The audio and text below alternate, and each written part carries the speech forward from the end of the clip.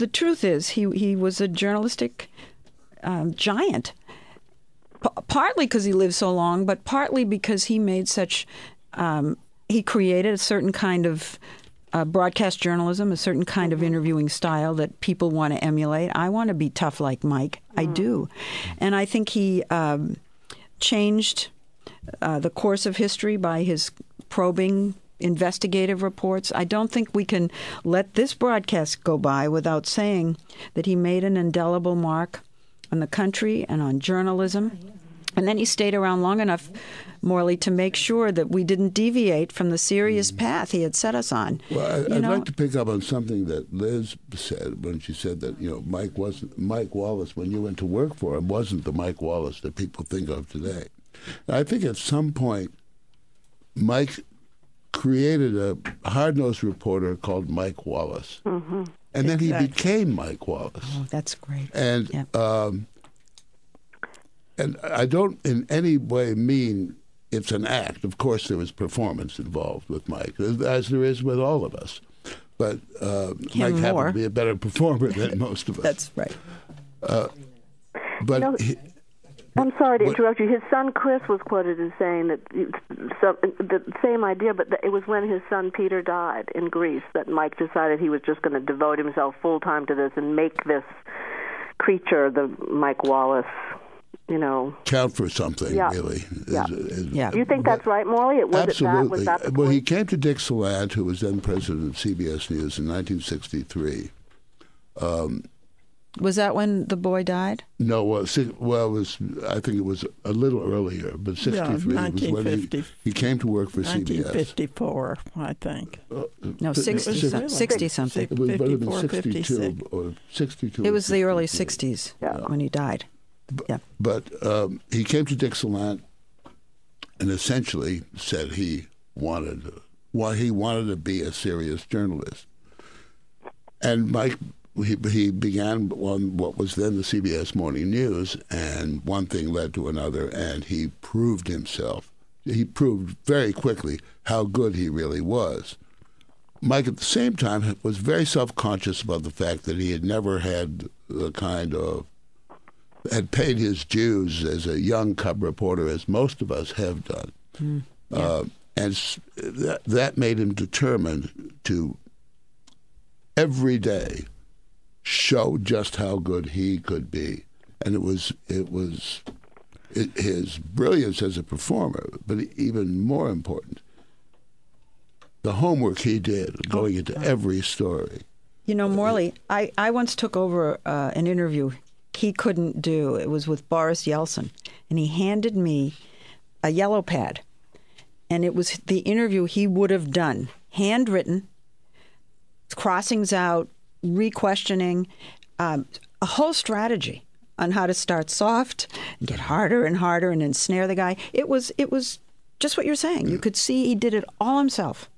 Well, there were, as there are, I think, with all of us, two Mike Wallaces. There was the Mike Malice, as they called him.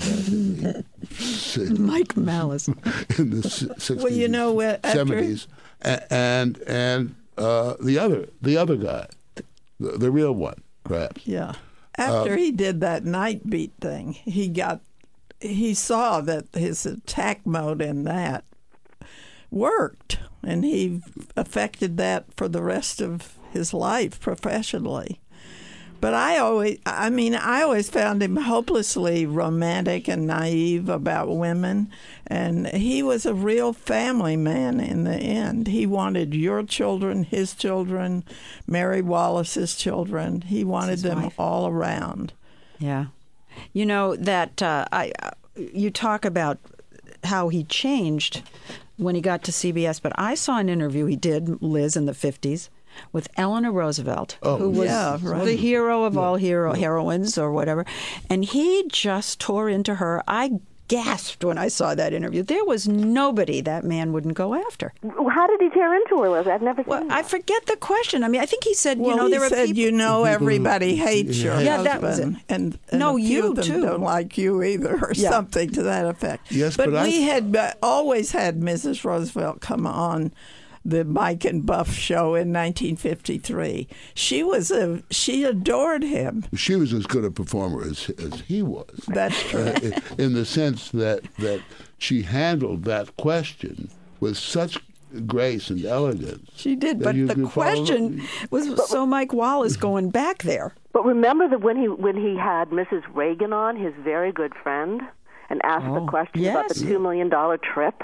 Oh, yeah, in Iran-Contra, he asked her said to about. him, She let him have it. You didn't need to ask that question. Oh, and it was bitter. Well, Mike's way of getting out of that trap always was, people say, I'm not saying, but people say. Right. Forgive me, Nancy, but yes, but he did. He went. You said shameless. He was also fearless. He went after everybody. It didn't matter. Didn't matter their station in life. Didn't matter how close they were to him. He went after his bosses. I mean, the whole tobacco controversy was about Mike taking on the bosses at CBS. He relished that. And then he loved it. The rest of us would have been terrified.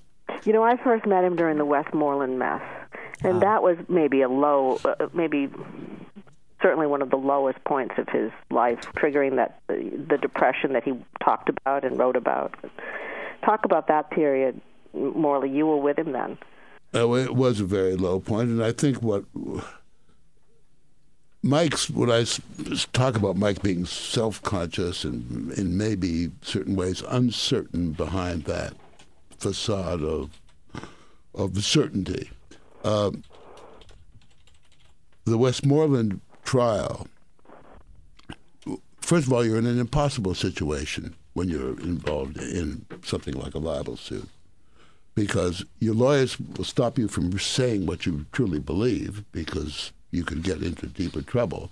Mm-hmm. In the meantime, the opposition is doing everything they can to discredit you, and you cannot answer. Mm. And I think Mike felt so vulnerable at that point, when his integrity was being questioned, and he felt that all of this work, the efforts, these decades of proving himself, had come to this. He got very, very down and very low. And we talk about this in detail. In detail, you'll see Morley on the broadcast. Asks him. This was Sunday. A Mike Wallace question. Yes. Morley, you said to him, he said, I want to ask you how you felt asking this. You said, Mike, did you ever try to kill yourself? And he said yes. And no one had ever asked Mike that before. That was brave of you. He said that if you... all depressed people contemplate suicide. Did you know he said that? Yes. Well, I think what happened, thank goodness Mary was there and his wife. And his life was saved. And I think it was that experience